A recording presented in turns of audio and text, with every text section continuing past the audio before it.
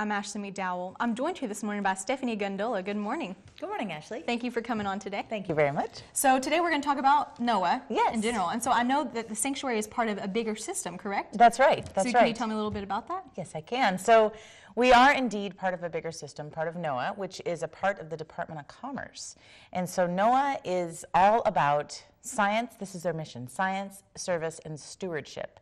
And you can really see that in what NOAA actually stands for, which I don't know if you knew. Some people don't. Yeah, I feel all we use is NOAA. So Right. a lot of times we don't even know what that stands for. Right. So it's the National Oceanic and Atmospheric Administration.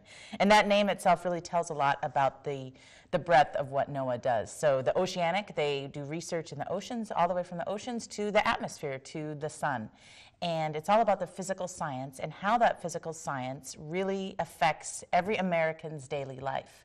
And so there's hundreds, thousands really, of scientists that do research on weather, on the oceans, like I said, on climate change, on coastal communities, all sorts of different things that then city planners or government agencies then use all of this physical scientific information to make very important decisions that affect our daily lives. And so how long has NOAA really been around? That's a great question. NOAA started, and it's really the first government scientific agency in the country, and it started in 1807 with the Coast Survey. This is when we were just beginning to survey and map the coast, and that includes the Great Lakes. So it dates all the way back to 1807. So a physical scientific agency that is over 200 years old. Wow, that's a long time ago. And so what kind of things were they mapping back then? Shipwrecks still, or different things? You know, that's a good question too. So they were more mapping the physical characteristics of our coasts and our lakes.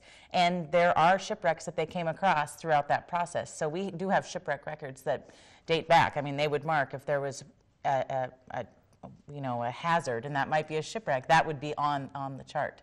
That's exciting. So NOAA has come a long way, or just even mapping and doing what NOAA does today. That's very true. And one of the really special things, I think, about NOAA is not just that they're gathering and interpreting all the science, but then that they turn around and create products for not just planners to use and government agencies for emergencies and things like that, but also for in products, outreach products that everyday folks can use. For example, their buoys, which are really cool. You can go and look on their weather buoys at the National Data Buoy Center, which is a great website. You can see the hundreds and hundreds of buoys they have all over the country. Click on it and then see the weather real time.